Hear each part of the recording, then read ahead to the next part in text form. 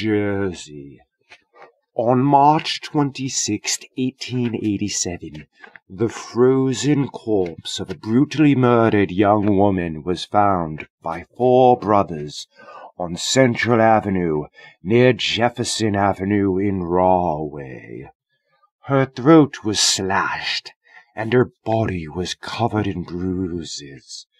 Four brothers traveling to work at the Felt Mills by Bloodgood's Pond in Clark, New Jersey, found the young woman lying off Central Avenue, several hundred feet from the Central Ave Bridge over the Rahway.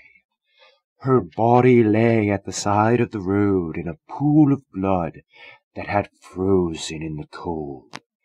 Her throat had been cut from ear to ear, her hands were wounded, and the entire right side of her face was extensively bruised from an administered beating. This shocking turn of the century, brutal homicide laid subject gruesome similarities with the Whitechapel murders across the pond. These comparisons would be relit by historian ripperologists the next century. More on that later. Description. The Rahway Jane Doe appeared to be in her early 20s and was described as attractive, with brown hair and blue eyes.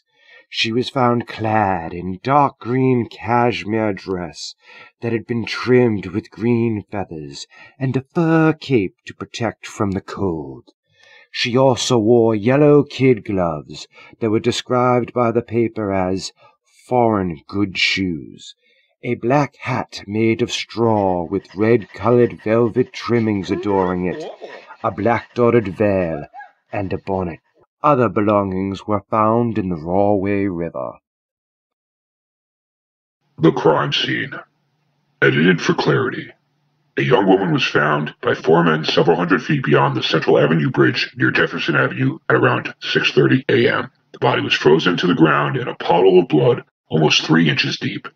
Her throat had been slashed in 2 places, nearly ear to ear. Both her hands were lacerated, and her face was bruised. Due to the presence of the victim's jewelry and expensive clothing, police ruled out robbery as a possible motive. Near the river, an officer found a small black bag that contained small articles, some that might have belonged to the man. He also found a basket containing 9 eggs, but all but 3 had been broken. Across the fence, a penknife with a turquoise handle was discovered, presumed the murder weapon. Along with these personal items was a satchel containing a rubber eraser bearing the name Timothy Burns, and a hairbrush initialed TB on the back. Footprints in the mud suggested the victim and her male attacker had come from opposite directions, and the killer fled to a marketplace where police lost the trail amongst the other footprints. Police investigated Timothy Burns, finding a man by that name had been inquiring about incubators from a local farm. Then the basket of eggs was thought to be his. However, Burns could not be located, and the lead went cold. Rahway Jane Doe's killer has never been found. It wasn't as if the authorities did not have any leads. From a trashy family that lived only a few blocks away, to a scam artist whose wife up and left him, along with multiple confessions from strange characters whose stories ended up not checking out. Let's discuss them. 2 men that lived about a block and a half away, a Clinton Froat and his cousin William Keach, were also suspected of the crime. They were bad news kind of guys in the neighborhood with a propensity of violence. It was found out later that Froat had actually held captive other foreign women in his basement in an attempt to try to make them marry him. It's thought that Jane Doe may have escaped. However, to the dismay of the town folk, the Rahway police had cleared them of a crime. Apparently their alibi checked out. That didn't stop many from assuming guilt, including one woman who came forward after the Froats had finally moved out of town. On the 13th of March in 1887, another suspect by the name of Casper Schumbeck claimed to have done something horrible in New Jersey, though when he was questioned by police, his confession was found to be fraudulent. One of those who viewed the body, a Mr. Watson, believed the victim was his wife Lillian Snavely Watson. He produced a recent picture of his wife, which oddly was almost an exact facsimile of the victim. Days before the murder, Lillian had been on a train between Chicago and Pittsburgh when the train wrecked, and Lillian couldn't be found. It was feared that she had either been killed or had become insane and wandered away. Eventually, Lillian was found alive and well in Omaha. Her husband, however, disappeared before he could be arrested for bigamy and petty swindling. The aftermath. Her murder was the subject of national headlines, and hundreds of travelers descended upon Rahway to speculate the ghastly remains.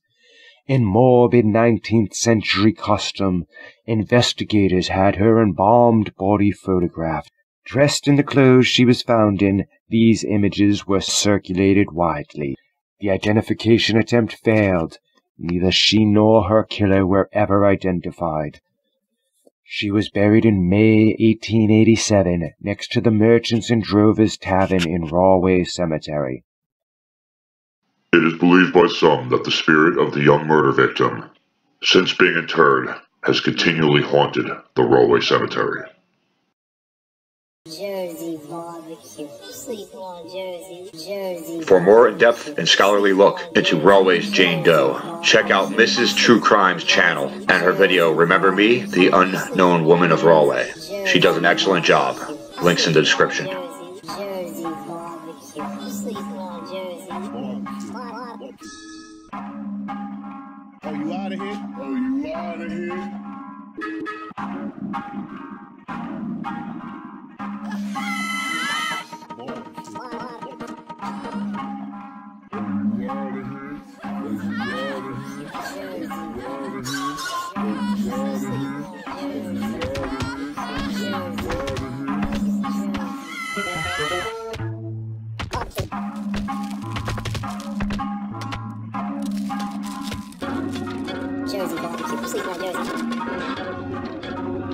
Jersey barbecue, sleep on Jersey.